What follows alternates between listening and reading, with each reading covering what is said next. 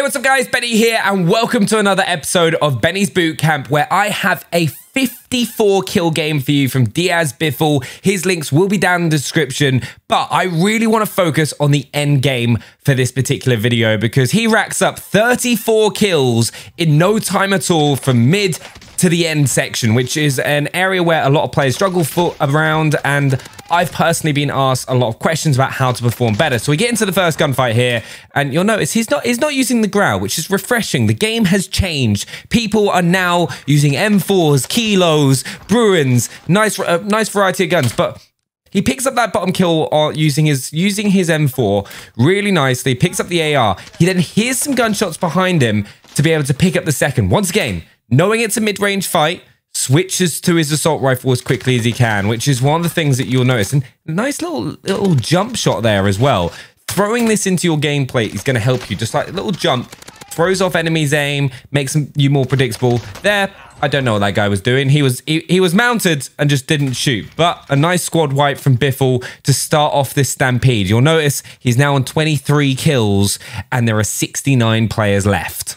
Oh yeah, also 75.3% of you watching this right now are not subscribed to the channel, so make sure to hit that subscribe button so you never miss out on another Warzone video. He gets into another fight, starts popping off shots at a distance using that M4, and his teammates have also got UAVs in, so he's able to read the situation a little bit. And I really want to point this out because when you're going at those mid to end game sections, especially when you're going in with a gas, is you want to be checking your surroundings constantly because you don't know if an enemy player's got ghosts. So you'll notice he does this little jump, checks the alleyway, and then can focus on the guy that he was shooting at in this direction. And he does it every time he passes a potential danger point and switches to the M4, picks up the kill. But any time he's going towards a doorway, just like watch him. And this is something that every top player does. Every single one of them, just constantly looking left to right. There's a doorway there, checks it, checks the angles, knows his teammate's got the angle behind him based off the minimap. And then he's centering his crosshairs as he's walking around, doing that bunny hop as well. All right, so next I want to point out, you'll see he's waiting, he's dropping his gameplay down now. He's waiting on the circle's edge for his teammate to get an UAV, instantly knows that they're inside the swimming pool building. So switches to the MP5 to speed up, sees oh, hold on. This is interesting here. He's missed the guy come out the door on the top left. So switches to the M4 because he knows that's the sort of fight he's going to be into. Doesn't see the guy up top, and he's very lucky. He just drops down and gets the two-piece. That's a bit fortunate. You have to have some luck in this game, but doesn't go for the thirst off the guys in the pool straight away. Use the MP5 because he knows he's going to be pushing. His teammate got the kill, but this is something you always want to be doing mid to end game. You don't want to just be rushing for the kills because when you down someone, they're going to push you. So he downs that one, downs the second. Look, doesn't go for thirst. He's expecting the rest of the squad to come towards him, so he's readied himself up for that. Checks that he's not got a self-res, is able to do that, and the MP5 for that nice little push to pick up that kill. It's what you want to be doing every single time in mid to end game. Okay, so they've now got a V set up, so Biffle knows exactly where the enemy are. So he's using that MP5 to close that distance down quickly, and it's something you need to do. When you know an enemy player's location, they don't know yours. Take advantage of the situation. You can get easy downs just like that. Switch to the M4 because it's moving away from him. Didn't need to be up close, and you can just take people down so quickly and systematically.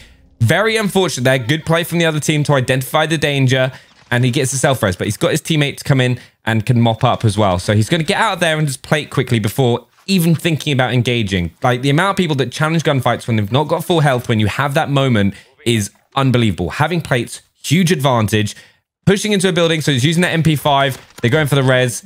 Two very easy kills. Pops back into cover for that to get the reload off. Jumps in, just in case there's another enemy player in there, which is, thankfully, there wasn't. Now, this is the area that I think that most players start to struggle with in Warzone. It's between like the third and fourth circle when the gas is closing in, and you don't really know where to push because there's still a lot of space left, but there's a lot of teams that are all moving into a very small area.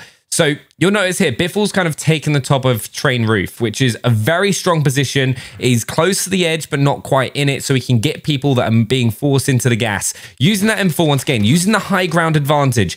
Every time that you can get high ground in any situation, get it. He's left the body there to try and bait teammates in. He's seen that he's not got self-res, hops down.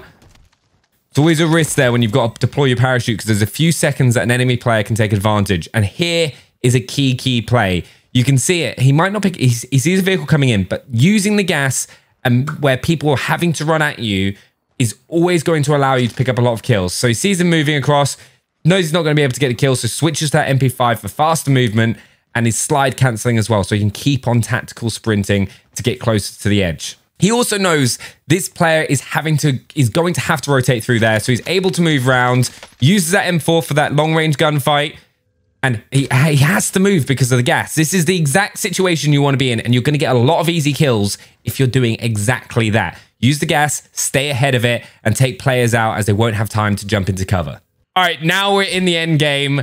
Biffle has got his heartbeat sensor out and is just going to be pushing towards buy stations now, because this is a stage of the game where buy stations become hot zones because everyone wants to get their teammates in or get their last bit of equipment for the final fight. So comes right behind an enemy player and is able to take someone out. And he's hearing gunshots as well because he knows there's a big team fight going in. So he doesn't want to just blindly run across the road and get caught out. So he's playing this very slow, systematically with his teammate, and he's just shredding people with that M4. It's a really nice build, actually. I don't know 100% know what it is, but it's using the red dot sight. Since the no stock attachment has got drastically nerfed, you don't want to be using that. Nice, perfect movement with the MP5 then to get inside. And once again, right, you'll see this. This is so important at end game. Just watch his movement. Watch his movement. He's using the cover as he moves around the map. He's also slide cancelling, so he's difficult to hit if someone does have a position on him. And he's like moving his head, just spotting where enemy players are or could potentially come from. You have to do that at end game. All right, so they're on the buy station now. Remember, these are always danger points at this stage of a game. Here's some gunshots from above and a perfect turn on. And he's still throwing those jump shots in, even though he knows that he's got that. You play every gunfight in every situation as if they have an equal chance on you. Just quickly throws that jump shot in, harder to hit for the opponent, and it ends up being an easy kill for Biffle. This is one of the hardest things to do in Warzone, and not something I always encourage, but he's trying to push the top of one of the top red buildings. Now, he's got heartbeat sensors, able to see him, and thankfully, they're not checking him. So, second he's up here, he has an instant advantage. He can very quickly take the whole team out without them really being able to do much. The hardest thing is getting onto the roof, but that was a nice use of using both his weapons for that situation, and he knows they were fighting someone, so he's now trying to spot them, so he has the map position on this situation, because he's got the gas edge. People are once again having to push towards him, and you're going to see this every single time, that he will hold the gas's edge, uses that heartbeat sensor to try and find enemy players. And this is a weird design, this building, because normally you can jump in there, which is kind of, you can see through Biffle off a little bit, but pushing the stairs once again, perfect movement upstairs. Now, what a lot of people don't necessarily think about is the potential angles that you could be seen at while you're going upstairs. So if you notice Biffle here, so he's checking the top of the stairs and then he's rotating right. So he's seen, so if we go back a few steps, he's seen that there's no one at the top of the stairs on the left-hand side. He knows from his heartbeat sensor that the person is likely to be on the right side. So he's moving across, can now see the entire top half. The only bit that he's been blindsided by is the back left corner of that room. So to the left-hand side now, but because of the heartbeat sensor, he knew he was on the other side of the building. So he's able to just, like, percentage-wise, gauge that he's going to be here, push it up, use that MP5, picks up the kill. Something else I really want to point out about Biffle's game, and is something you really want to be doing at endgame, is notice he's always narrowing the angles that he could be shot from. He's hugging the wall, he's checking those points, so he's increasing the percentage that he's not going to be shot. And like just the same way, look, checking all those angles, moving across, and not dawdling, and then straight away manages to see an enemy player come down, knows he's going to get pushed by the other players now. Second you get it down on an enemy player and it's not a wipe, be ready for the other team. And for the second time this game, this gameplay, we've seen Biffle do this, right? Gets shot from behind, easily jump, like kind of swings into it and takes the guy down from the roof. Like that is a very, very difficult thing to do. Also quite fortunate. You can hear the footsteps, pushes through, slides through the door. Here's the person drop down. Oh, hold on. This is going to be interesting. How does he approach this? Because he's got the gas pushing him now. And one thing that you never really want to be doing, and this is something I would always suggest with endgame, is you never want to be jumping off a roof in the open like this, because it's very easy for you to get taken out. So he gets it down, and we'll see. He knows there's at least one other player. So how's he going to play this? He's going to go into the gas, shoots the guy in the air. See, that is what I'm on about. That is what I am on about, when it is so easy. If he pulled his shoot here and didn't get the kill while he's falling through the air, which is some insane gameplay, by the way, he was 100% going to be killed. So that was very, very fortunate. He put himself in a bad position by going up onto that rooftop, chasing those kills. But gets the plates on. Doesn't go for the full 3 because he knows that the other player could push him. And if he cancels that plate, he's gonna get killed here. So let's just watch that again. So he finishes this squad off. Right, goes plates straight away, which is something very important. Sees the other guy. Now he knows he's got a couple seconds here where he can get some plates in. Cancels the plate on the second. Use that MP5. Jump shots again. Right? You'll notice this. It's the exact same every single gunfight. He's either jump shotting, he's either sliding, using the combination of his weapons, and like using the map, minimizing those angles. Like there, once again, he's just hugging the wall, slide cancelling. He's not running into the open to the rock. He's using the map around him, gets the high ground, and because he knows he's got a beam of a shot with the M4, hops on there, takes the guy across the map. Using the circle now. He's scanning the area. Now, this, for me, is quite risky gameplay because if you look at the minimap, he's put himself bang in the middle of the zone, which means that if people have set up properly, it's very easy for him to get killed, but he's checking the area, just trying to read the situation all the time. And he has managed to pull off the perfect flank here. Gets behind to the side of the team, and he can get a lot of kills here if he does this right. So takes one down. He knows he's got one down, but gets absolutely beaten there. And he doesn't have the self-revive because he used it earlier. So he's now 100% reliant on his teammates to come and save him here. And there's two other squads left. There's 7 players left standing. So he knows he's going to pull away here and get some plates off. No point challenging once again. And that is one of the biggest tips I can give you in Warzone for endgame. If you've not got full plates, you've got plates, you've got a few seconds where you can pull away, plate up. Take those seconds. It will help you in the long run. All right, he's got one of his teammates down. He's gone down again. This enemy team is actually really good. The way that they're playing this, they're holding down the area, and it's really difficult for Biffle to push these situations. But he's got 46 kills. There are a lot of people left. His teammates dropping down. Will he go for the revive? That is the real question. Nice. So really want to point this out.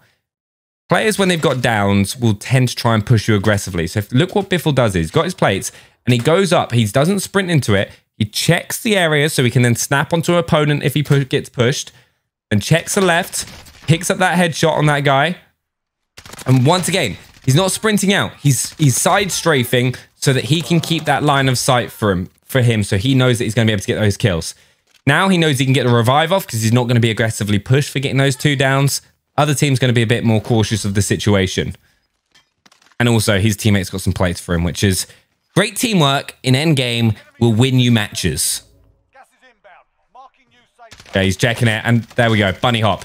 Bunny hop. Learn how to do this. I cannot stress this enough, right? If you've got... it's really hard to do if you don't play Claw or you've not got an Elite or a Scuff controller because jumping, aiming, and shooting at the same time is quite a difficult skill to do.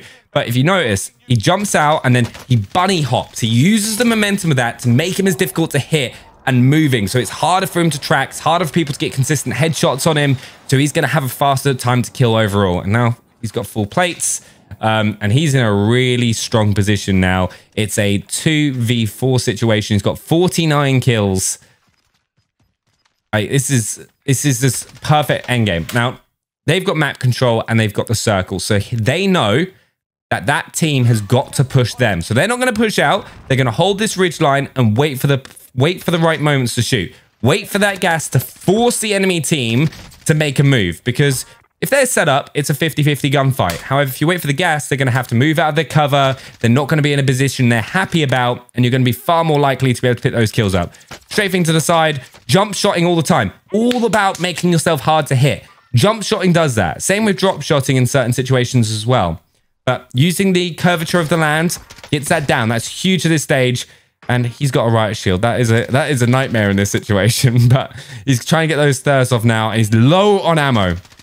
Also a situation you don't want to be in endgame is low on ammo.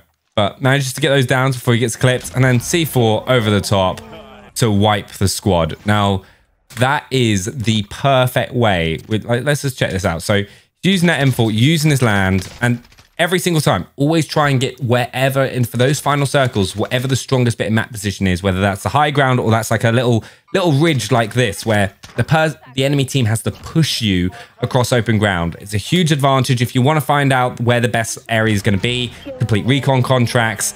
But honestly, that was absolutely insane. 53, I think it's 54 at the end of the cutscene for Biffle, but 54 kills for this stage is incredible. So big shout out to Biffle. His links will be down in the description. Make sure to subscribe if you're new and click one of the videos on screen to watch more Call of Duty Warzone content. And I hope this video helped you out, and I'll see you next time.